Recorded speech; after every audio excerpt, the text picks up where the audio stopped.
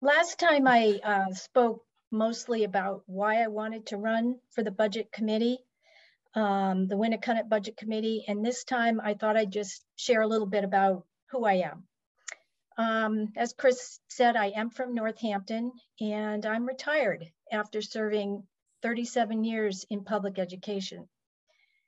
I was fortunate to serve in 3 capacities over the course of those years.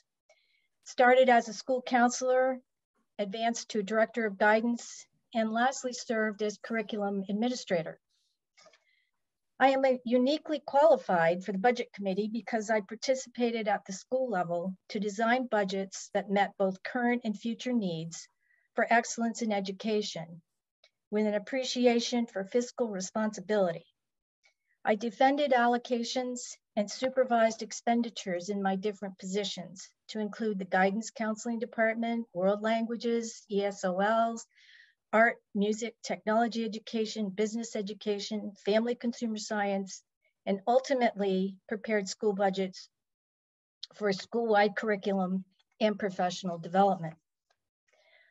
I have a great appreciation for the tiers of educators who prepare the budget for the school board, the school board members who scrutinize every aspect of that budget to balance educational needs and the realities facing taxpayers, and for the voters who deserve to have confidence in the budget that is presented to them by the Budget Committee. I thank you for your consideration and for your vote on March 8th.